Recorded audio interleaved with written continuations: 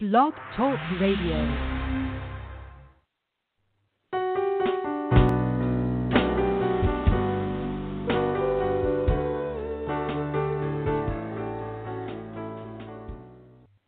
Hi, I'm author and publisher Tracy L. Slatton.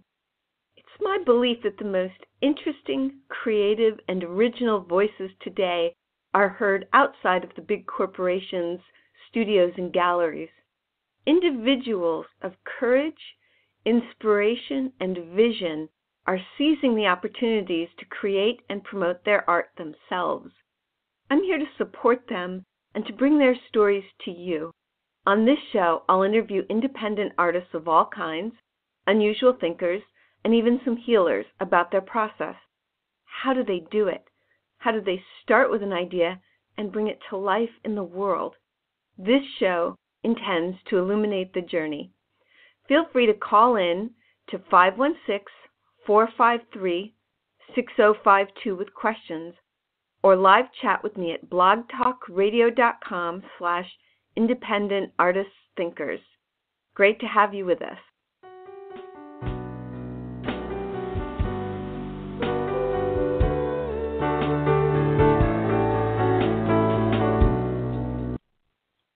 Hello, this is Tracy L. Slatton of Independent Artists and Thinkers, and we are back.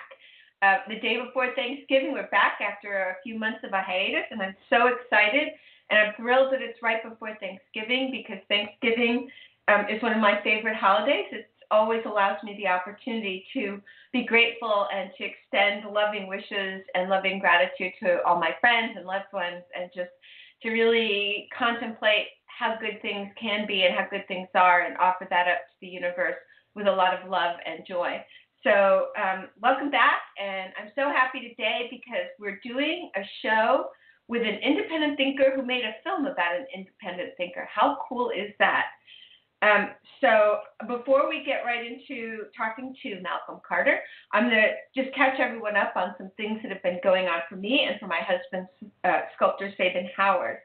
And that is, I have a new novel out called The Year of Loving. It's getting some great reviews now that the election cycle is kind of over and people can think about something other than the election in the United States. So The Year of Loving, the back copy says, art gallerist Sarah Page's world is crumbling. One daughter barely speaks to her and the other is off the rails. Sarah is struggling to keep her gallery afloat in a tough market when she learns that her most beloved friend has cancer.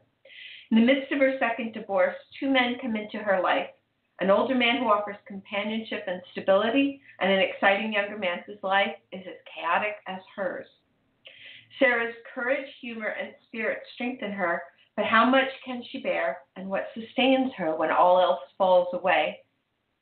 So that's The Year of Loving, and if you know anything about my novels, you know I'm really interested in this question of what sustains us in the face of hardship and travail, and how we still find joy in the face of that.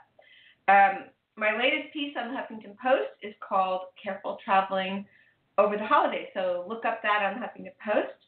And in case you haven't heard, my husband Sabin Howard's work for the World War I Memorial is all over the news.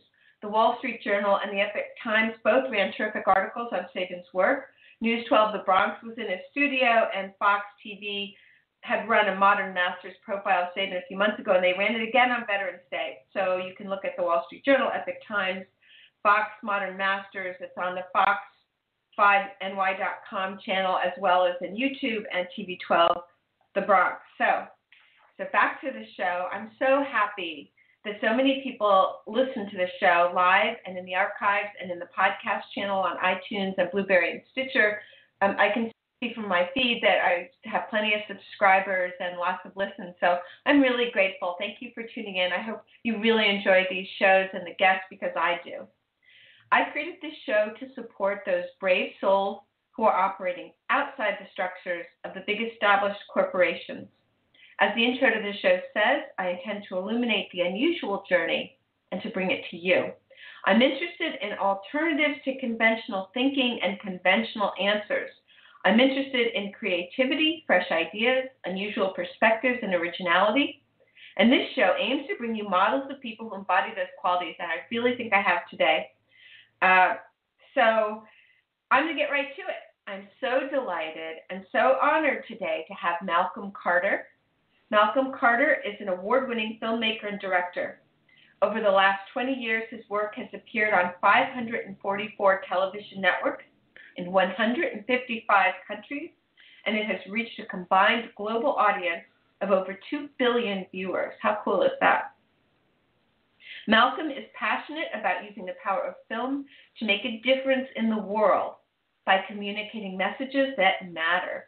He has extensive expertise in creating compelling communications with global impact, and he is known for being able to work with visionary thought leaders and advanced thinkers to translate and synthesize their ideas in an understandable way to a wide audience. This has led to work with NASA think tanks and with global humanitarian organizations. Malcom is also known for creating cinematic, engaging, and emotionally compelling films that touch the heart, films that inspire and inform the mind, and also, I would add, inform the soul. Focused on global messaging, Malcom is part of a global network of top filmmakers in over 40 countries that shares communication strategies, film techniques, and local contacts to truly enhance the ability to film affordably around the globe. And that, of course, is a big consideration. Malcom currently lives in Vancouver, Canada, and was the director of the Asian Winter Games for the International Olympic Committee of Asia 2011. He also is an advocate for mental health and worked with Kaiser Foundation Films. Malcom is a member of the International Forum of Motion Picture Producers, Billion Minds Foundation Board of Governors, and various think tanks, NASA, Ames, Colorado School of Mines, Talbert Forum. Some of his selected awards are 25 Motion Picture Award nominations: Best Director, Best Documentary, Best Promotional Film, Best Public Service Film, Best Music Video, Best Educational Film, Best Program Reflecting Cultural Diversity, Walter Klein Award, and Freddie. Malcom, hello. Thank you for coming on. Welcome to the show. Thank you, Tracy. It's such a great pleasure to be here. Thank you very much for having me on today. I look forward to sharing ideas of the connected universe with your fans and listeners and followers. Me too. I'm so happy. This is really exciting for me. We have a lot to talk about today because your film, The Connected Universe, is utterly fascinating and wonderful. I really loved it. Thank you. But let's start. You're welcome. And I hope everyone goes out to see it, and I really think they should. But let's start. I have a usual opening question for my guests, and I open with this one because it situates listeners into who my guests are and what they're about. And it's a big question, so take it and run with it and make it your own. Answer it the way it feels right for you. So here it is, big question. How did you begin your journey, and what has it taken for you to arrive at the place where you are currently? What training did you have? When did you know you were going to be involved with filmmaking in general and with inspirational filmmaking in particular? Was film or science a major presence in your home when you were growing up? What did you think you would be? So start with your childhood and lead up till now. Well, thank you. That is a big question indeed. I actually think things did begin way back when I was young. When I was very little, we moved to the Northwest Territories in Canada, Yellowknife, the capital of the Northwest Territories. And there, being that part of Canada, it was a very different kind of experience because during the winter, it was pitch black walking to school and pitch black walking home because there was only a few hours of daylight in the winter, and then of course in the summer the daylight goes nearly round the clock, not quite where we were. But what was special about that is I actually became friends with some indigenous people, some Aboriginal people, and had exposure to Inuit people, and realized that there were different ways of thinking in the world than just what I was growing up with and what I was being taught. And so that actually made a deep impression on me. The other thing was that we were really out in a beautiful part of nature. The Arctic has an interesting beauty. It's desolate, but it is also profoundly beautiful. And as we had a big chunk of the Precambrian shield out of near our backyard, and we were little mountain goats running around outside all the time, playing, and I really, because also we being back in those days, we only had television access for 4 hours a day from the Annex satellite. So we spent a lot of time outside in nature. So I think a couple of things that informed my journey was that early on I really got an appreciation and connection to nature, and really being able to play and explore in that, and understanding that, as I walked to school with my Indigenous friend, that there was an entirely different way of looking at the world. Well, fast forward, and we moved to St. Albert, Canada, which is in Alberta, near Edmonton, and there grew up, and that was a more urban area. But then something happened on my dad's side of the family. One of our relatives passed away, and one of the things that we got was a set of encyclopedias from 1900. And what was so incredibly fascinating yes. So what was so incredibly fascinating to me was, and they were beautiful, beautiful books, and the kind that they don't really make anymore, the kind that you see when you go to museums. And I was just fascinated by the beauty and the knowledge in these books. So I would learn something in school, and we had one set of encyclopedias from 1973, one from 1945, and one from 1900. So I'd learn something, and then I would say, what am I being told now? What did it say in 1973? What did it say in 1945? And what did it say in 1900? And I realized that what I was being, quote unquote, told as facts may in fact not actually be fact. It's just simply the best understanding at the time, because seeing the shift, these encyclopedias we had, flight wasn't possible. Back in that time frame. And so it really gave me a different, I think, perspective of looking at the world, to always try to be open, always trying to be learning, and recognizing that it's good to try to understand not only what we know now, but where are there areas in the future that we can look to expand our thinking and to be able to make breakthroughs. So on the science side, The Connected Universe is a movie. I like to think of it like a DNA strand, where one side of the structure, if you visualize, is science. The other side is heart and humanity and human experience. And what's beautiful to me about the DNA analogy is that when you think of that, is that the shape, they are continually crisscrossing each other and they're intersecting, but there's also bridges holding it together, and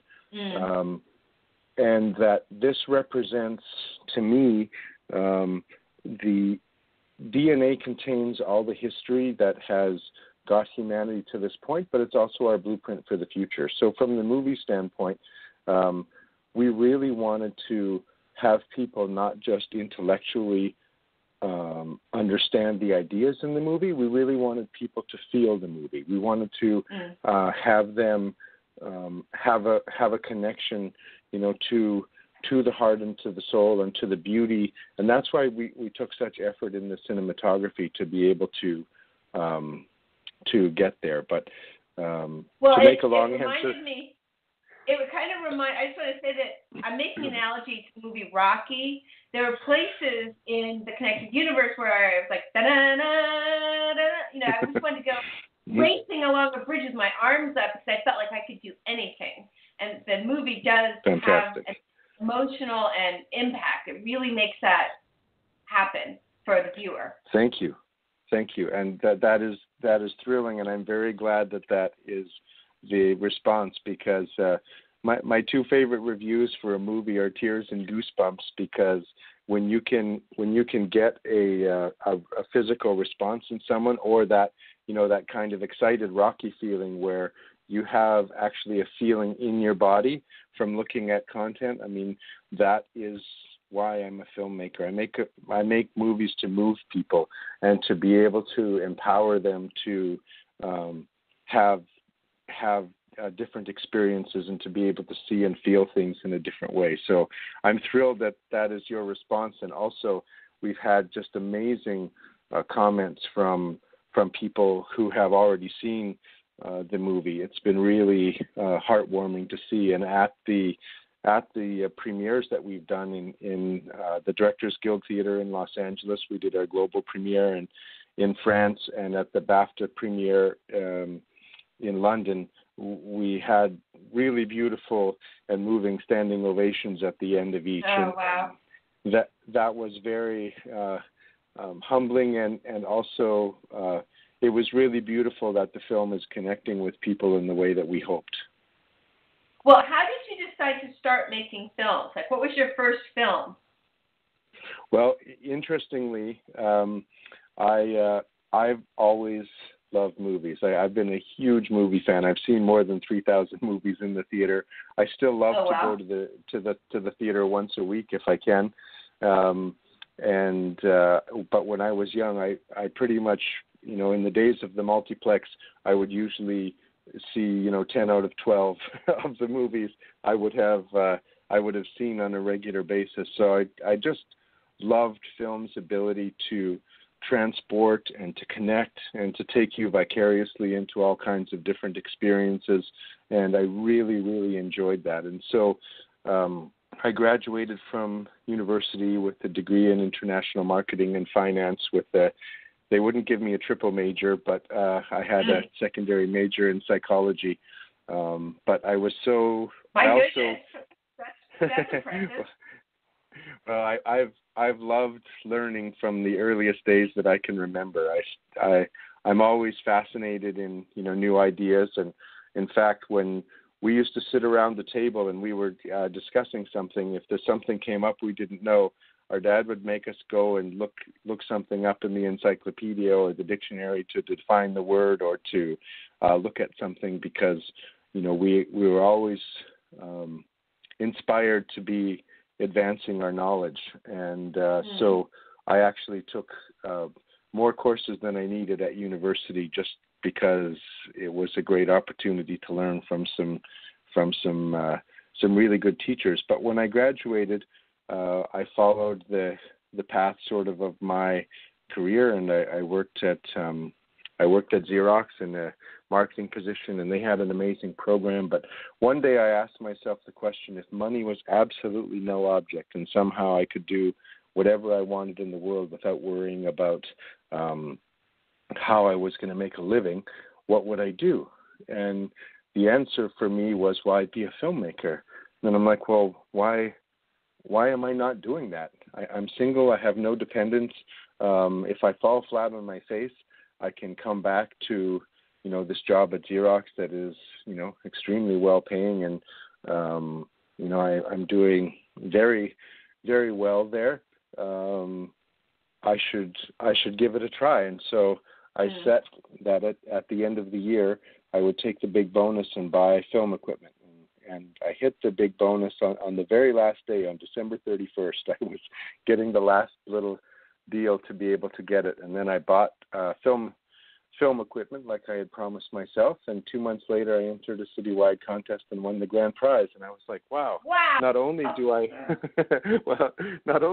totally love it, but, there's maybe some hope that I'm even good at it. So because I've seen so many movies, I've been studying them, and interestingly enough, too, while my brother was reading, he was a voracious reader, and he read a lot of, fantasy books like Lord of the Rings and that sort of thing. But I loved comic books, and I realize now I grew up reading storyboards.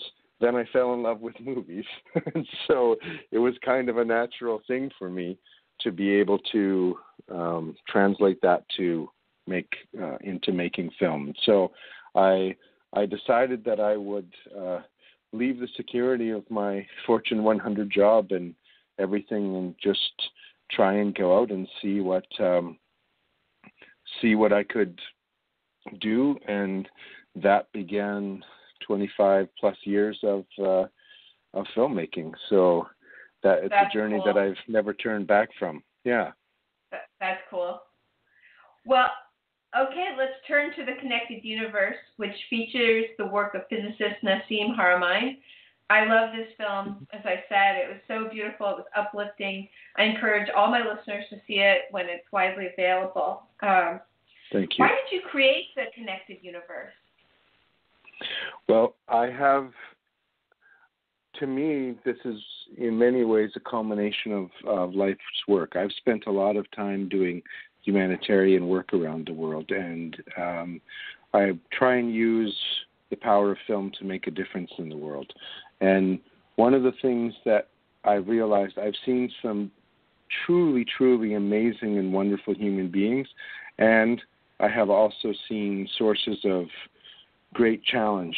And whenever I'm seeing what, in my humble opinion, are the worst aspects of humanity, then it always seems to, in physics, you try and look to the underlying patterns of things to try to understand how and why things are happening. And on the humanitarian side, whenever I would see humanity at its worst, it was always based on fear and disconnection. You know, us against them, me against you.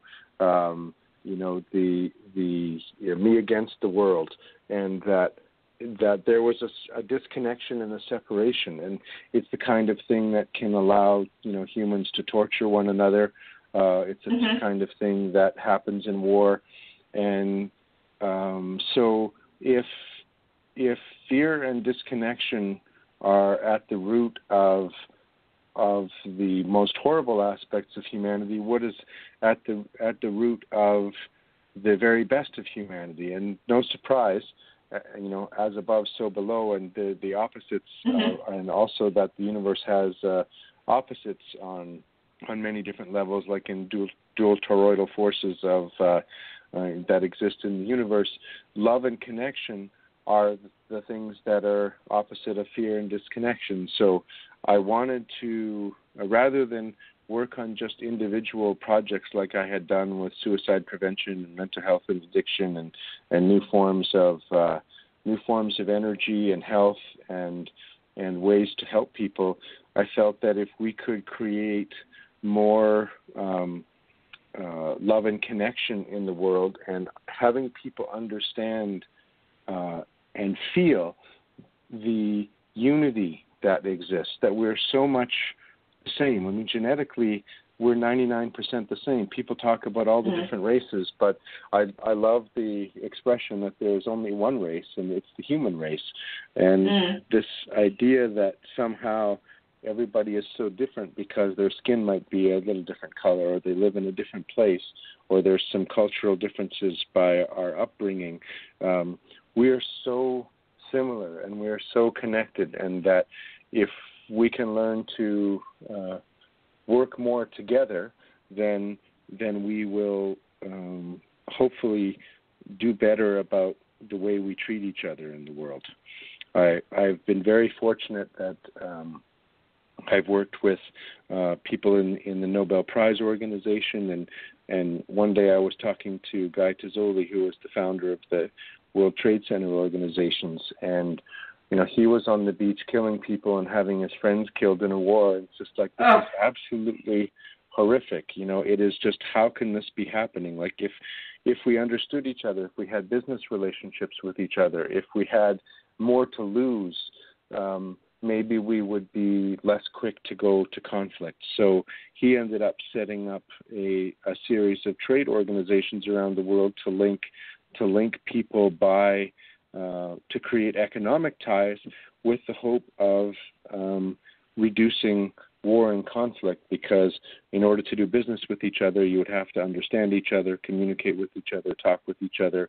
And I've been very, very fortunate in my life that I've had numerous opportunities to talk to Nobel Prize winners and people who have been at the forefront of making some very big positive changes in the world. And my path is taking me on a different, being willing to explore and go out and connect in pursuit of these, grand ideas, has given me the opportunity to meet some extraordinary human beings. And so a part of what I wanted to do to create the Connected Universe is try to infuse the very best of what I've been able to learn from these other amazing people, and to be able to put it in a way that is synthesized and compressed and kind of can connect the dots on different kind of things. I've met amazing scientists, amazing thinkers, amazing peacemakers,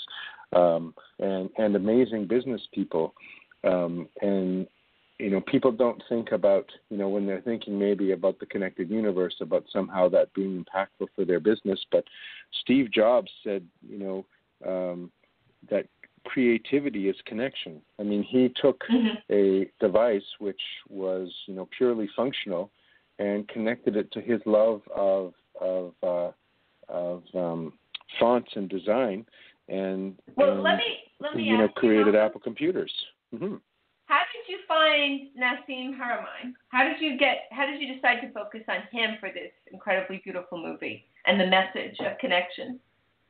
Well, that is also an interesting story, because I was involved in a space project which would, if we could have gotten it done, would have made an extraordinary contribution to humanity and really helped change the way we do things on this planet in terms of powering our world. And so that brought me into the childhood dream of meeting astronauts and becoming friends with the medical director of NASA Johnson Space Center and all kinds of, again, amazing people who've literally been out of this world. And I in my work there, I realized that that Einstein felt that his greatest work was undone, that for all that Einstein has contributed, and people don't really understand, I think, the impact that Einstein's work has had on our modern world.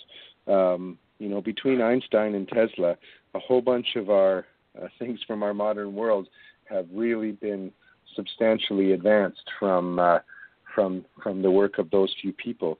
And that Einstein felt that divisions that had happened between cosmological and quantum physics, that there needed to be a way to try to understand the unity of things. And this ties back to my work with the encyclopedias from 1900, from way back, because science made huge advances by learning to reduce things, by looking at things in isolation.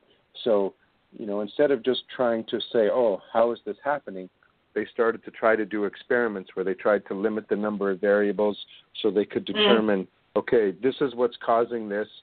Malcolm? Excuse me. Malcolm? Yes. Can I ask you a question? Yes. Did you meet Nassim Haramein at a party? How did you find him? What was your first meeting like? Okay, so to make a long answer longer, what happened is what happened was I pitched the Discovery Show, or the Discovery Channel, on doing a program for the search on unified physics, because I found it fascinating that if Einstein felt this was so important, who else is continuing to work on unified theories? And there were numerous people that in my research I found were doing things, and Nassim was one of those people. But at the time, we couldn't make a show because there was no advancement. The story didn't have a third act. It was all about the search, and the movie would have had to end while the search continues. Well, fast forward then 6 years from that point, so from 2007 to 2013, and that in 2013 I'd heard, and my friends knew that I had done work with NASA think tanks, and that I was involved in taking complex ideas and helping make them understandable for people. And they said, hey, Nassim has, made what he feels is a breakthrough. You should come check it out, because if he has, you're someone who could explain, you could explain that to people. And so I said, sure, that sounds great, because I'd already been following his work from before, but I hadn't met him in person, but I knew his work.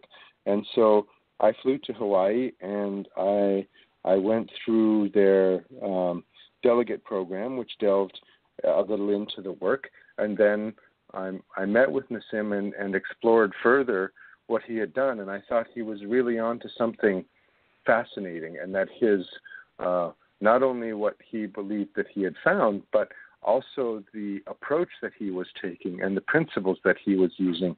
Einstein always believed that it would be geometry which would provide the answer, and not necessarily the complex world of quantum mathematics, because at a certain level, the quantum doesn't work at a larger scale. So somehow, although it's very good at understanding the quantum world, excuse me, and explaining the quantum world, it didn't work at certain scales. So somehow, somewhere, there's something that's off.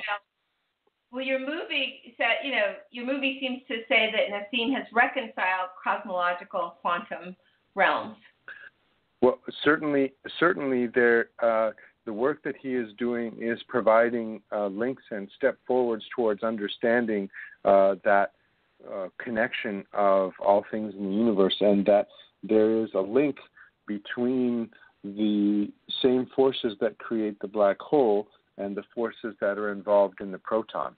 And so as that understanding is continuing to be understood and advanced, that is going to be, I think, a very, very important part, because we know our universe is made up of atoms, and if you go back to high school science class, every atom, at the center of every atom is the proton, and that standard model physics is incorrect about the size of the proton. And there were two articles. One, The New Scientist, I think their cover was Tiny Proton, Big Problem, and on Scientific American, they were like, the proton puzzle, could, this be ushering in a whole new era of physics? So that there is always ideas. Go ahead. Yeah, Malcolm, hold one sec. I'm gonna pause to take a commercial for my book. So hold one sec. Then we'll get back to the proton and Nassim's work and the connected universe. Hold one sec. When you find an author you love, you read everything they publish. International best-selling author Tracy L. Slatton is one of those writers. Her book Immortal is a rags to riches to burnt-at-the-stake story of an orphan boy in Renaissance Florence. Broken is the story of a fallen angel in Nazi-occupied Paris, and her award-winning romantic paranormal dystopian After book series. Also her bittersweet sci-fi romantic comedy, The Love of My Other Life. Read one and you will be hooked. Find all of her books at tracylslatton.com. Hopefully, we're coming back. Malcolm, we're back? Wonderful. Malcolm? Great. So, yes. Watching your movie, which was so inspiring, there's all the science behind it, but here are some of the things I took from the movie. God is a feedback system. That's sort of my own interpretation. Consciousness is a system of how space feeds back on itself, which is a dynamic that could generate self-awareness. Gratitude and positive thoughts build on each other, creating a positive spiral and upward spiral. You have the power of the universe inside you, and you can overcome anything in life. You are in a constant cosmic dance with the universe. People can transform themselves, and as a result, transform the universe. And then also, it looks like Nassim talks about the Planck pixel soup that fills the universe, and his pixelation of black holes is kind of what allows his formulas to work. And so what do you hope that people will take away from the film after they watch it? Well, thank you for illuminating all those different points. What I hope people will take away from the film, and sometimes when I'm doing a live screening of the film, or certainly when we were doing our focus testing, we did lots of testing as the film was being made to make sure it was being understood. Like, for instance, I was very, very happy when I showed the black hole forces to a group of 10-year-olds on Skype, and they were able to understand what we were doing by using analogies and by explaining that with the cup of coffee. Yeah, that's great. Yeah. That's a wonderful visual metaphor. That was brilliant. Thank you. And it was really exciting for me that, when this can be properly understood by a 10-year-old, then that's fantastic, because The goal is to make these ideas as accessible as possible for people. And this is why there's 15,000 hours of work into the project. It could have been far simpler if we were just, staying in high-level physics speak the whole way, and physicists could understand, but nobody else could. Because it's very, very important, I believe, for everyone to understand these ideas, because your connection with the universe was made long before you were born. The very atoms in your body come from the hearts of exploded stars. And people who are a fan of the TV show Cosmos from Carl Sagan, they would have learned that a long time ago, but not everybody knows that yet. And that the feedback mechanism that the universe uses to create itself and to stay constantly informed about how things work is also important for the human experience, because if the universe is using feedback mechanisms to create everything and everything flows into itself repeatedly, then that becomes very important for the principles of thought and for how we live our life and what is the human experience. So a really, really important thing. That was one of my questions, is about consciousness. What's the relationship of consciousness to what Nassim is talking about? He says, everything spins. Spin may be the one thing that connects us all, and talking about feedback. So what's the relationship between consciousness and spin and feedback? How do you make this leap from a grand unified theory of everything and the hearts of stars to human consciousness? Well, and for that, I think with the amount of time that we have in the interview to properly do it justice, I think we might end up filling up the whole time answering that. And hopefully when people see the movie, they will also be able to understand how that is, because we very carefully gave people pieces of the puzzle to understand how that works. But to try to synthesize it down is that the universe can't be purely random, because the mathematical probabilities that have to exist to, create, even basic life forms by pure randomness can't happen. We wouldn't have the world that we have if randomness was the only thing. So in the film, we explain how that works and show that in greater detail, and basically prove that there must be a feedback mechanism, because for centuries and even millennia, different thought leaders and philosophers and spiritual people said we are all connected, we are all one. But how Nassim really wanted to focus on how are we connected? Like, what is the mechanism that makes that connection possible? And if we can understand that, then what will that allow us to create? Not only just in, and he's focused on what that will allow us to create in science and physics.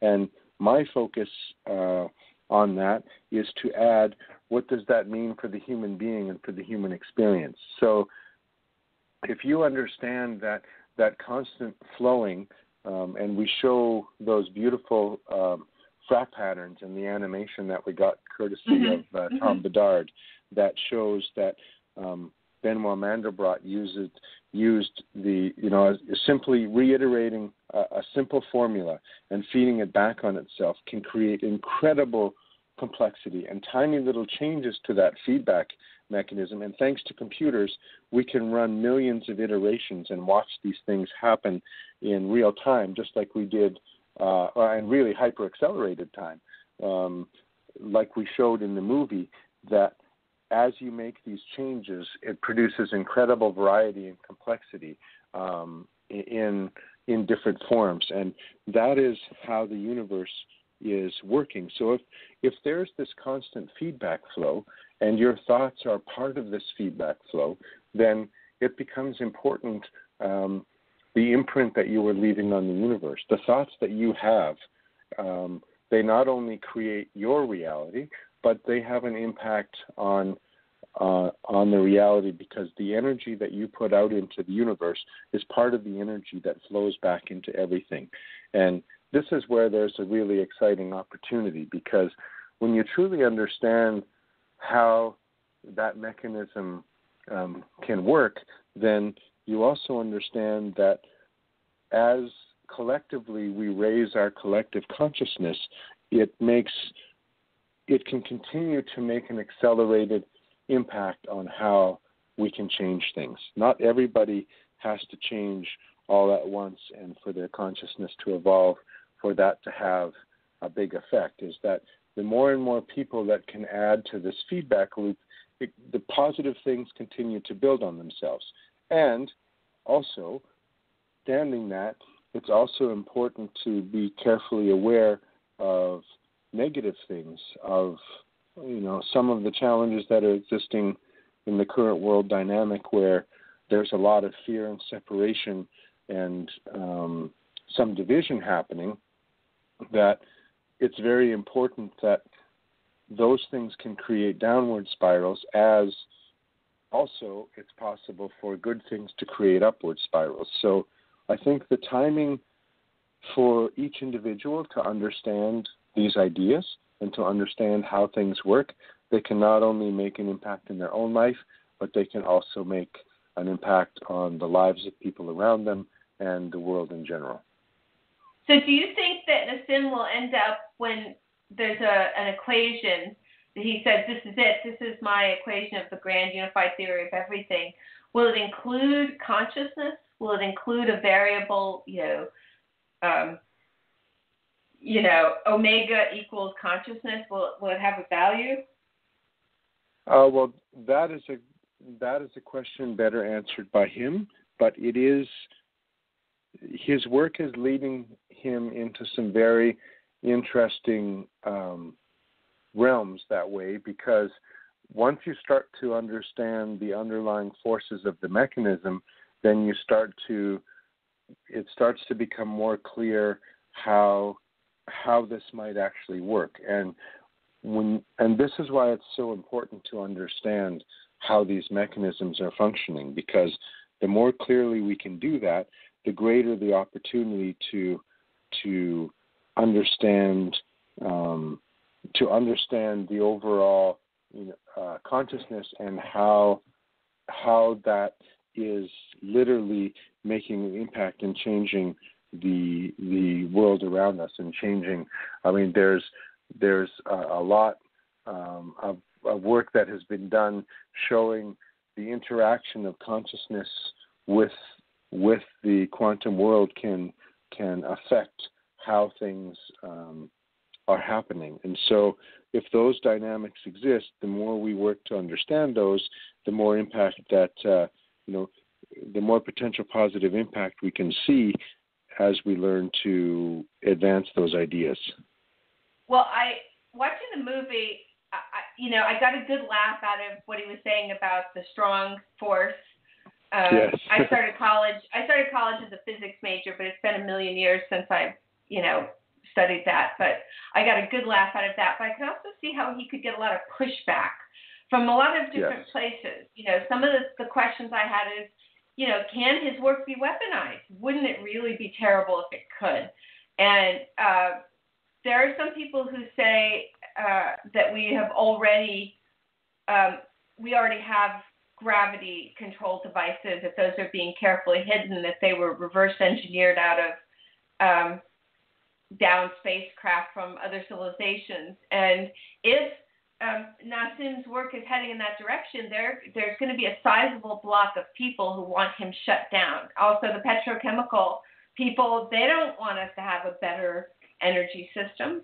So I could see how he'd get a lot of pushback on a lot of fronts, both from the scientific, that community that is very dogmatized in terms of science, and then also business concerns that don't want his work to go forward. Is he experiencing that? Well, undoubtedly, and history has shown that there's a very long track record of things like that happening. And it's an unfortunate part of humanity's history that we seem to end up repeating that over and over. But there's always vested interests of the day that don't allow new ideas to come out. But to me, the we live in an incredibly exciting time because there's really never been a better time in history for advances like this to happen. In the old times, the control over the control over everything was in the hands of fewer people. And now, thanks to some of our modern technologies and capabilities, the idea to not only create messages but to get them out into the world has never been greater. And to me, we talk in the film about how rapidly human knowledge, how long it took to double the first time, and how that doubling of all human knowledge is accelerating at a really dramatic pace. And I remembered being surprised by the sentence that say, 98% of the scientists who ever lived are alive right now. It's like, what? Cool. And then, but wow. when you think about it, it's just like, wow, that's true. Is that when people were more in their survival mode, there weren't as many people working on advancing these ideas. And the other thing is that because of the physical barriers of distance and separation, is that people could be working on amazing things but have no connection with each other. There's no possibility to share. So, someone could be, and there's been numerous times in history where different people in different parts of the world have been working on seemingly almost the exact same thing. Right. In the past, they were never able to collaborate. Now we can collaborate. I mean, right now I'm in Vancouver doing your radio show. Malcom, scientists don't always collaborate, and business interests get in the way of that. Because if you go back to Tesla, who was one of my heroes, Edison went around electrocuting dogs to prove that alternating current didn't work, because Tesla said alternating current is great, we'll use it. And Edison said, no, only direct current. So he went around electrocuting dogs to prove Tesla wrong. And of course, we use alternating current in the United States. And then the other thing that happened at that time is that, according to what I've read, Tesla had invented a system, an energy system, and Rockefeller said, it was Morgan. J.P. Morgan said, I can't put a meter on it and charge people, so we won't do it. Right. So we ended up on this grid that's expensive, that's polluting our atmosphere, because one wealthy, filthy rich guy wanted to charge people and get even wealthier and even more filthy rich. So, I mean, yes, that's definitely correct. Well, now, Steve might be right that the strong force is made up, but there's the force of greed and the force of people not wanting to collaborate because they want to be right. Correct. Yes, and those things are real, and it's unfortunate that history often repeats itself in that way. Tesla had invented wireless power, and his dream was to make power free for everyone. And you can imagine the impact that would have, because power is the modern lifeblood of our civilization. I mean, everything we have runs on power, and the energy industry is is the biggest industry in the world. So, hold one sec. I think we have a question. Yes. Hold on. We have a question. Sure. Caller, you're on. Hello. Hello. My name is Mark. I'm calling from Nevada, and I had a quick question for Malcom Carter. Malcom, are you up for it? Hello, Mark. Yes, absolutely. Hello. Mark. I'm a huge admirer of your work, and I really enjoyed the film. My real question was, what would you say your biggest or proudest moment was in completion of this film? Oh, thank you for the question. The best moment for me is actually having people share their responses and how they have been touched by the film, and how I've had numerous people share that this has actually transformed their worldview, that it has helped them to understand the universe around them, and that it has helped it has helped change their awareness. It's helped change the way that they see the world and that they feel the way that they feel about the world.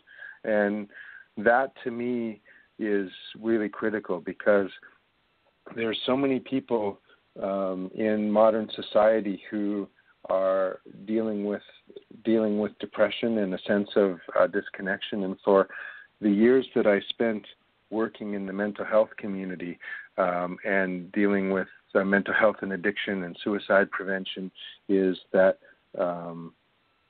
it's possible in today's modern world to get so caught up in the mechanics of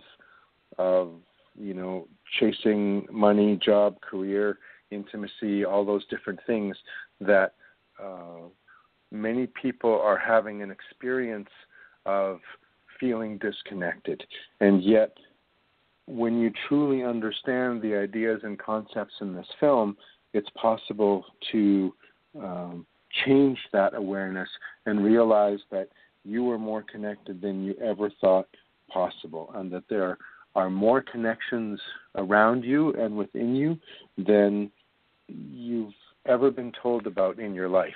And that some people have drawn, have shared that that's made a really big difference for them. And for me, I'm always happiest when I'm helping people. That's why I choose to do more humanitarian and educational work than just pure entertainment work. I love going to be entertained by the movies, but for the movies that I make, I like to make movies that help people change their experience, make them more informed, and that the knowledge that can be shared through the film can help them in their life. And so like the standing ovation that we got in France at the end of the movie, it was, honestly, I could feel the, welling up a little bit, because people were so grateful to have these ideas out in the world. And the ovation went on so long, I actually had the chance to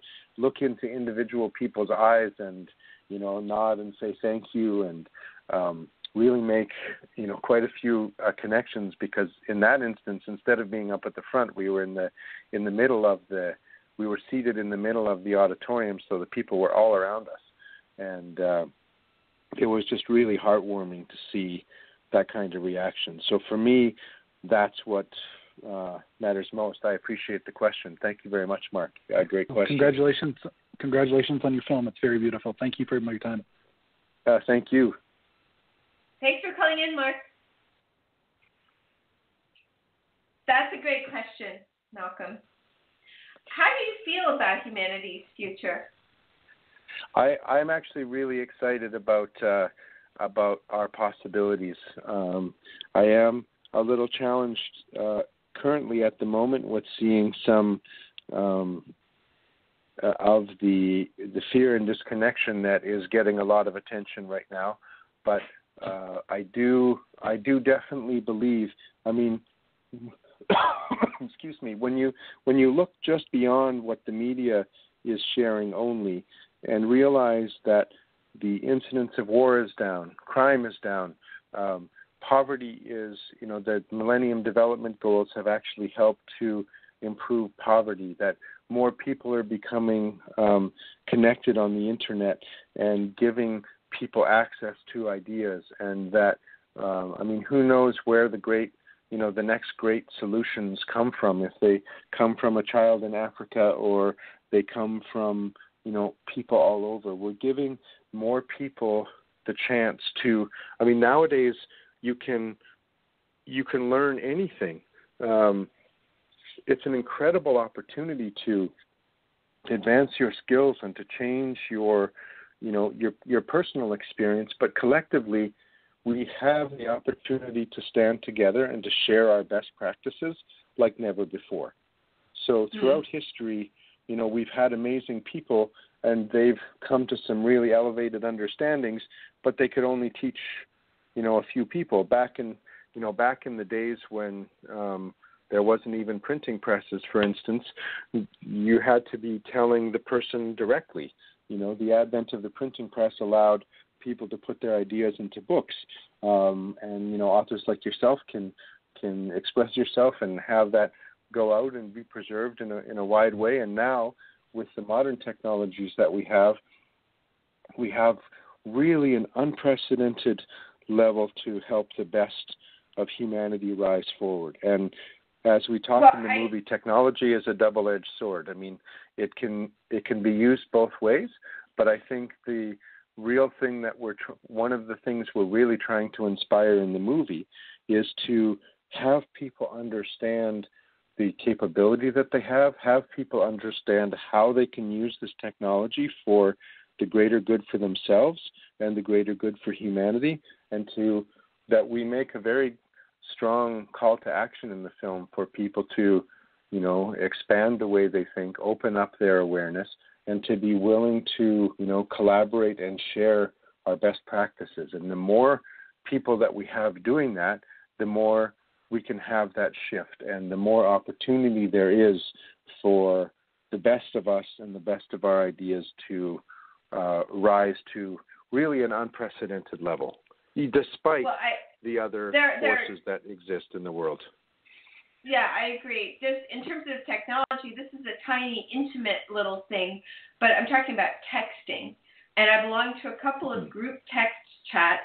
One of them is called The Family. So, like, my stepdaughter is a medical student in Arizona, and she, we're all connected. My husband, me, my little daughter, my oldest daughter, my stepdaughter, we're all connected in this family text chat so that we can all be present with each other in a way that wouldn't have been possible without text, because we all just, we all text pictures to each other and little comments. And, Madeline, my little daughter, had a Women in Science fair yesterday at her school, and so I took a picture of her presenting Rachel Carson and text chatted that. And so, like, my stepdaughter in Arizona, 10 years ago, 15 years ago, would not have been as involved in that moment in her 11-year-old sister's life as she now is. And so you're talking about how technology can overcome disconnection, and we all have this connected sense of knowing what's in each other's life. Anyways, we have 2 minutes and 40 seconds left, so I need to wind things up. Okay. What are your last words? You've been amazing, Malcolm. I hope you come on again, in a couple months to talk more. This movie is so phenomenal and has so much to offer. So do you have some last words? Thank you. Well, I really hope, and thank you for saying those wonderful things. We have put so many things into the movie. We've gotten lots of comments from people that they want to watch it again and again and again because there's so many things that they can pull from the movie. And the real hope is that, if your listeners can be inspired to watch The Connected Universe, I mean, there's so many things that they can draw on that hopefully can make an impact in their life and begin their journey. And it's not just the information in the movie, it's also the questions that are asked in the movie.